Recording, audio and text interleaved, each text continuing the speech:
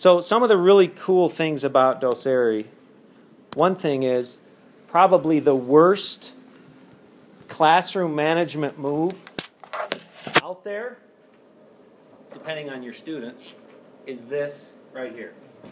And if you've ever turned this way and thought nothing was going on, you're actually wrong, because it was going on. Okay? So, really awesome with Doceri, I can sit here and give a lecture and look right at my students. Okay? I can move around. I can say, hey, we're going to graph, and I would like for, who's a math person in here? Okay. So could you draw a line with the slope of 1? I don't even know if that's a real thing. Can you angle your hand so I can see the path? I'm just trying to figure out exactly how this is working. And also, what is the benefit of plugging in the headphone jack? The headphone jack. Class, is that right? Thank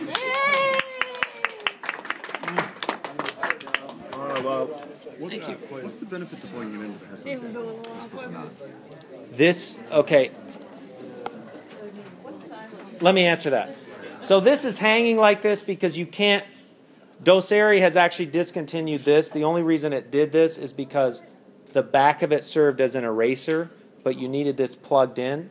The only problem with that is if you do that, you can't record a lesson. Well, you can still erase, but you have to erase using. Sorry, I did this to your line.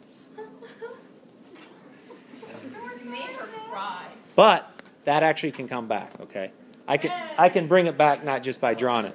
So their newest stylus doesn't have this because they found that so many teachers wanted to record what they're doing, like I'm doing right now.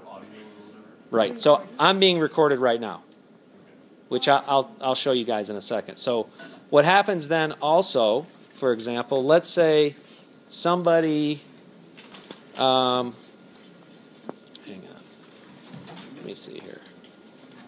Let's say you have some really exemplary work, and so your kids did like a bell work or something, and you want to show the rest of the class what really good work looks like.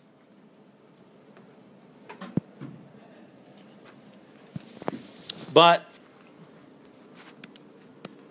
obviously you're not going to go make a copy right there, right? So I'll do this sometimes where you just take a quick picture and you post it immediately. And then obviously if you want to annotate, so you want to do some analysis, I don't know how you analyze this.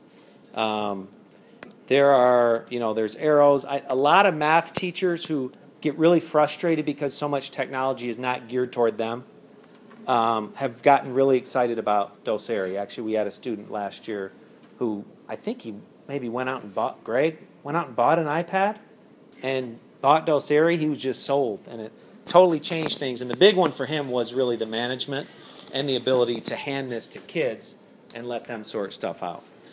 So they have an actual question. Do you have to have a tablet? Can you have like a computer that's like touchscreen? As far as I know, this only works with